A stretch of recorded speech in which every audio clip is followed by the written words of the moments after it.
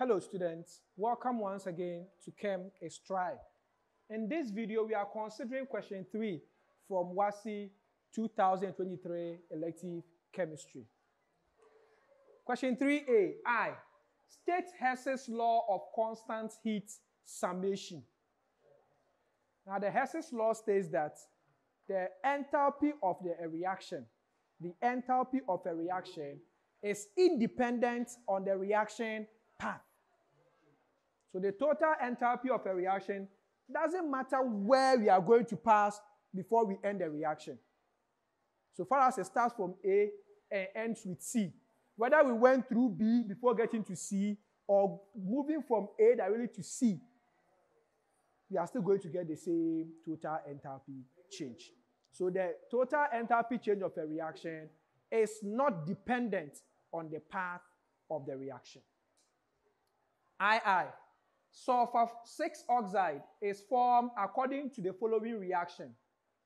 2SO2 gas combining with 1 mole of oxygen gas, reversible sign, to form 2 moles of SO3 gas. Delta H of the reaction is negative 1900 kilojoules per mole. This is a reversible reaction.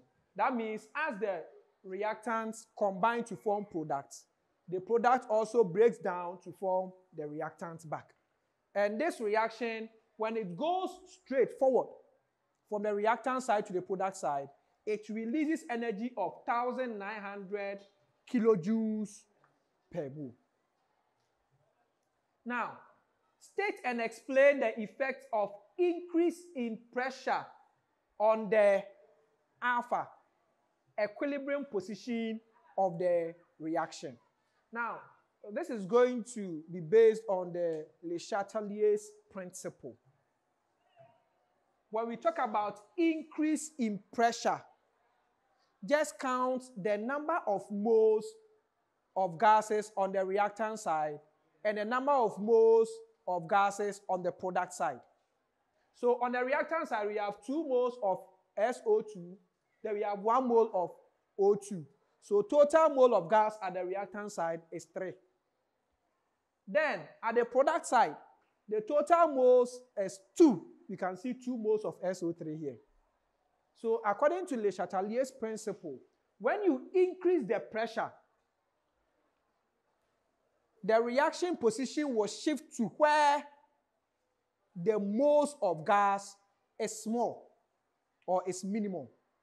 So we have 3 moles at the reactant side, which is our left. And we have 2 moles at our product side, which is our right. So since 2 is less than 3, the equilibrium position will shift to where the moles of gas is small. That is the product side. And the product side, when you stand here like this, the product side is our right, and the reactant side is our left. So the equilibrium position will shift to the right, where the moles of gas is minimum. I hope you got it.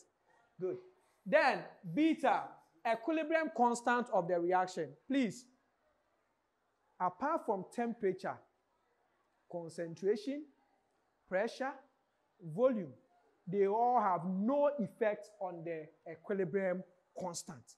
So there is no effect. Very easy, huh? Then, III. What would be the effect of an increase in temperature on the equilibrium position of the reaction? Now, here's where things get a little dicey, but I have a trick for you. You see, look at delta H. Delta H is negative. That means heat is released in the reaction. So we can consider heat as part of the product. So as SO2 and O2 combine to form SO3, 1900 kilojoules of heat is released into the environment. So heat is part of our product. So since there are a lot of heat at our product side, when we increase the temperature again, what will have to happen? Some of the heat have to move to the reactant side, thereby reducing the heat at the product side. That is the trick. So you have to look at the delta H value. If it is negative, consider heat to be part of your product. If it is positive, you are going to consider heat as part of your reactant. And nobody wants stress. So if you increase the temperature, you are stressing the system.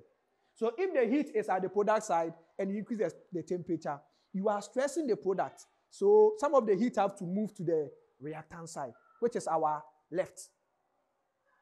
If delta H is positive and you have temperature increased, that means the heat is part of our reactant.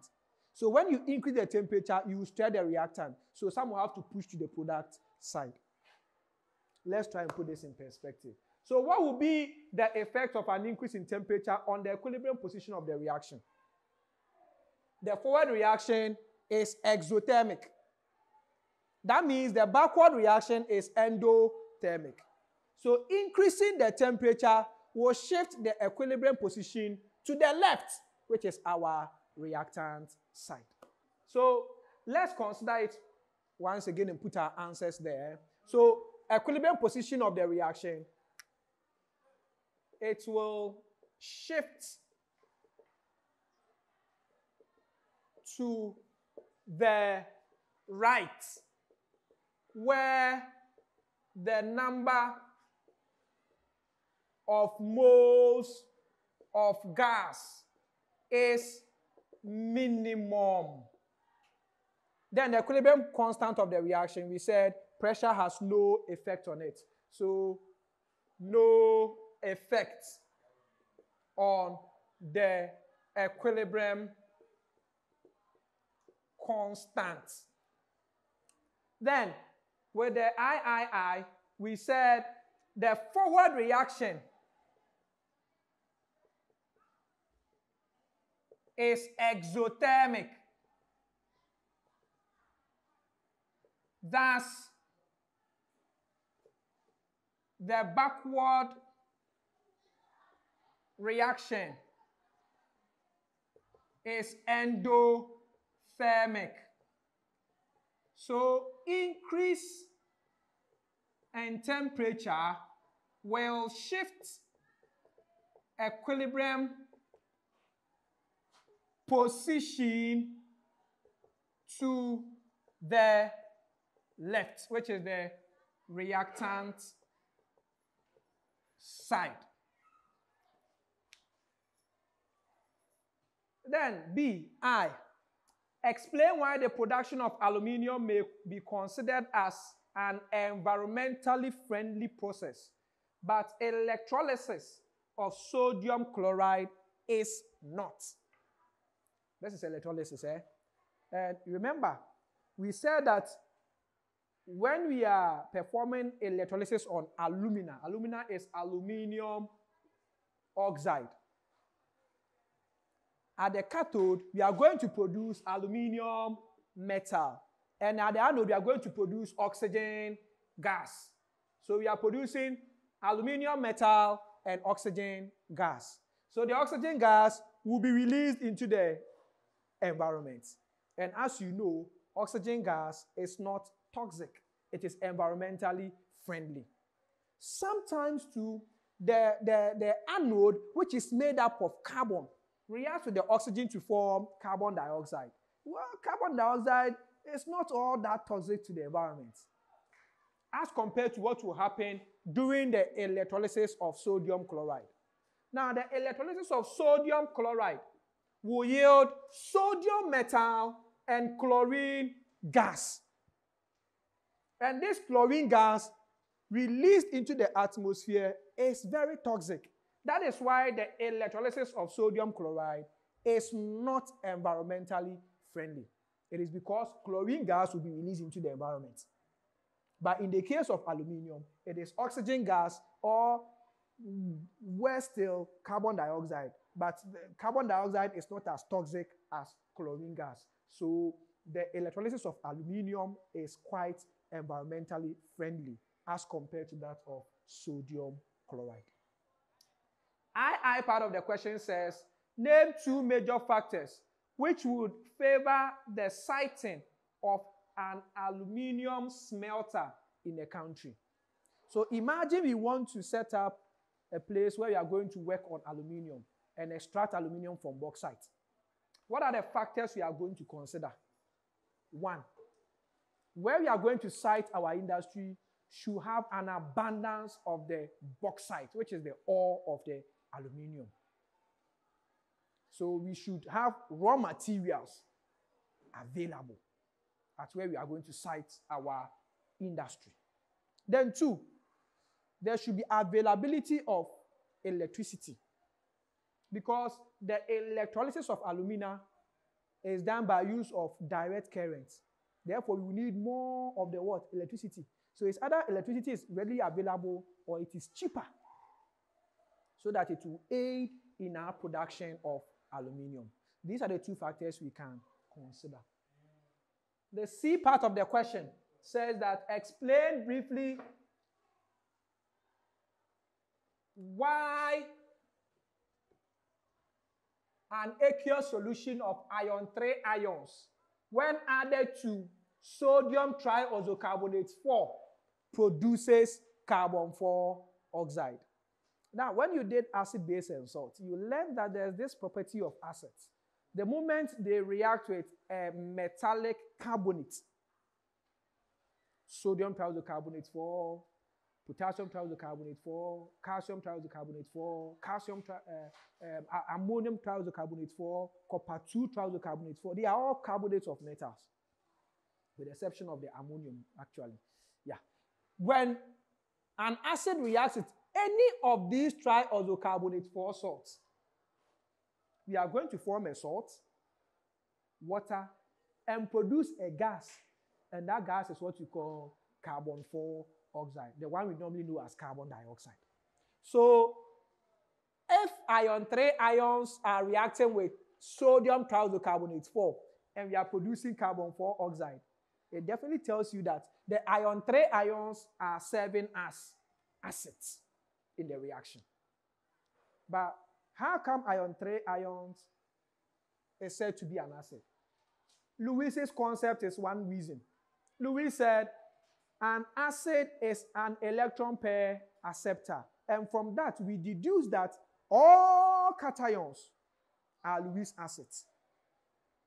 Another reason is the fact that when these iron 3 ions undergo hydrolysis by reacting with water, this is water, what it does is it will break the hydrogen and the hydroxyl bond in water. This is positively charged. This part is partially positive, and this part, okay, let's say this part is positive, this part is negative. What will happen is when this bond breaks, this water bond, the hydrogen hydroxyl ion bond, the moment it breaks, the ion will react or combine with the what? Hydroxyl ions to form iron 3 hydroxide. Then hydrogen ions will be in excess in the solution. Therefore, iron 3 ions in solution will become acidic because it will produce excess hydrogen ions. We can balance this equation by putting our 3 over here, or our 4 over here.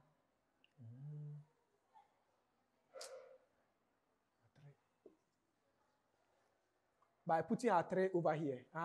Then we put our 3 over here. This is the balanced equation.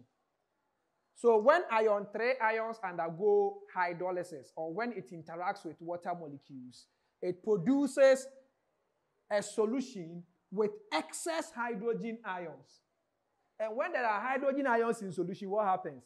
The solution becomes acidic. So these iron 3 ions are serving as an acid reacting with sodium triosocarbonate 4. So definitely we are going to produce carbon 4 oxide. The last question. A mixture of 8 grams of hydrogen gas. So we have hydrogen gas. Mass is 8 grams. And 32 grams of oxygen gas. We have oxygen gas. The mass is 32 grams. Has a total pressure of 100 kilopascals. So total pressure, 100 kilopascals at a specific temperature. Calculate the partial pressure of oxygen at that temperature. The partial pressure of oxygen gas is given as amount of oxygen gas in moles divided by the total amount, which is the amount of oxygen gas in moles plus the amount of hydrogen gas in moles, times the total pressure.